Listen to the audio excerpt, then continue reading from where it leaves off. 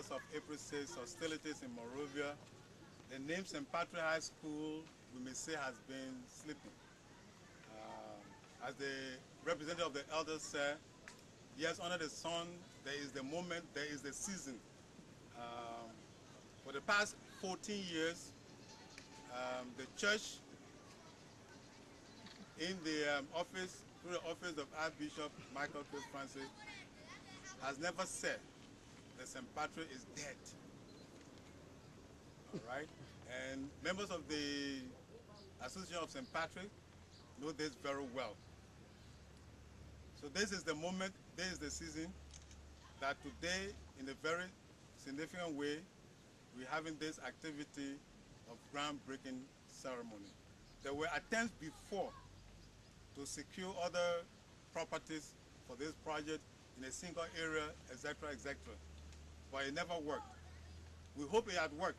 Maybe that was not the time. A little over 2 years ago, Monsignor Canley, in consultation with his consultants, offered this property of the church for the restoration of St. Patrick. So with a renewed spirit of collaboration, partnership, for those who obtain quality education from St. Patrick, in collaboration with the effort from the Lady of St. Teresa Convent, we showed that the spirit will continue. A little over a year ago, at the level of the Cali Education Secretariat, we contracted Milton and Riches. Before then, we got a certified surveyor from the Ministry of Lands and Mines to resurvey this property. And that was done. Then we contracted Milton and Riches to come and look at the property, map it out, and give us an architectural blueprint.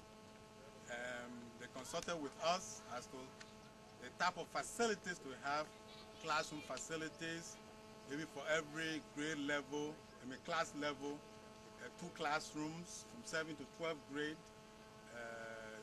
3 science laboratories, chemistry, physics, biology, auditorium, cafeteria area. And then in the future, on the side of the church, there will be spaces left earmarked for residences. If we are blessed, for any group of teaching brothers, congregation of brothers or sisters that will help the church to man this school property, to manage it.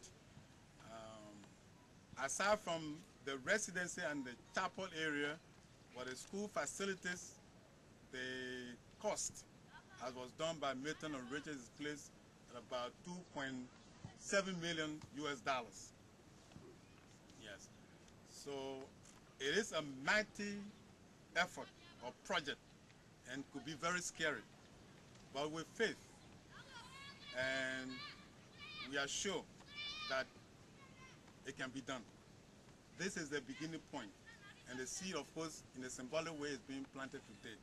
So we want to thank all of you for your collaborative effort, those of you who are at home, those of us who are at home, those who are abroad, and we hope that in our time, most of us, this dream will become a reality. Thank you. Thank you very much. Bishop Louis Ziegler, Acting Bishop of the Catholic Archdiocese of Nigeria, representative of government official present, fellow graduates and former student of St. Patrick STC, St. Teresa's Convent, distinguished ladies and gentlemen.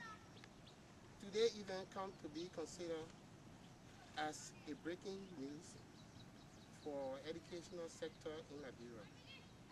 It is indeed a good news for the rest of us who have had restless years since St. Patrick's was closed some years ago.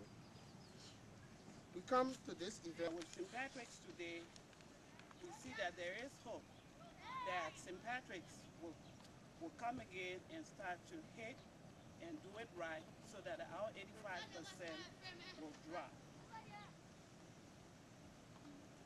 To my brothers and my sisters out here today, I said thank you. It's been too long since we've been fighting to get this thing done. Let today not be the end, because we know that we've only just begun. In 2007, when we took over, we knew that this was something that we had to do. So the two associations came together with the assistance of FICO, Mr. Alexander Anderson, who was also a principal, former principal of St. Patrick's, Patrick Boros, Thomas Lewier, and St. Patrick's High School Alumni Association, St. Patrick's St. Joseph's Convent, USA. We came together with our brothers and sisters in Liberia. And with the help of Tonya Alpha and Ms. Gibson, Cleo Gibson, we all joined forces for what we see here today. Let this not be the end. To Archbishop Ziegler, for a man who, after talking to him for a few minutes, I know that Catholic Church is about to see a reform. It will not be what we saw before. He is one who says a little, but the little he says is so profound that you do nothing but just think about what he said. So I know his heart is in the right place. His heart is with education, and this is the time for all of us to take advantage of it. Mr. Nangwe called some figures. Don't let us be scared, as he said.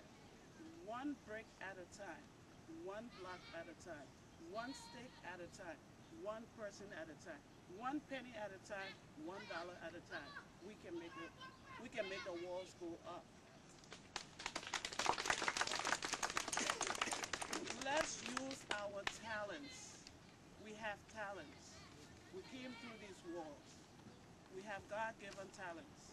Those talents, great teachers let us recognize our talents, and they work with us. We have engineers among us. We have architects. We have teachers. So all of us can do something. As someone says, we may all not be able to do great things, but we can do little things in a great way, and that's what will keep us going. I thank you. I've participated in more than 600 programs in my lifetime. And I've always dreaded being the last to speak when it came to remarks. I've dreaded this because sometimes you are so overzealous about what you want to say that you think almost about everything.